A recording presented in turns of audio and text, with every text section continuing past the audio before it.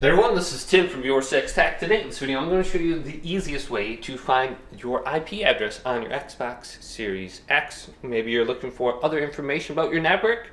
Well, on the home screen here, let's go to Settings. Then go to General and go to the right and go to Network Settings. Then we want to go to where it says Advanced Settings right here. And you'll see all the information that you need.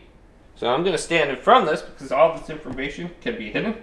But you will see your IP address listed from your router, like 192.168, your gate subnet mask, etc., your DNS, and your MAC address, etc.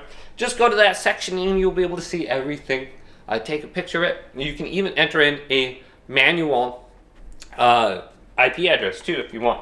So if I stand back in front of it, you can see all these different options right here. DNS settings, IP settings. You can enter in a manual IP if you really want to and have a static IP. Just take a picture and re-enter your IP address and just change the last character here.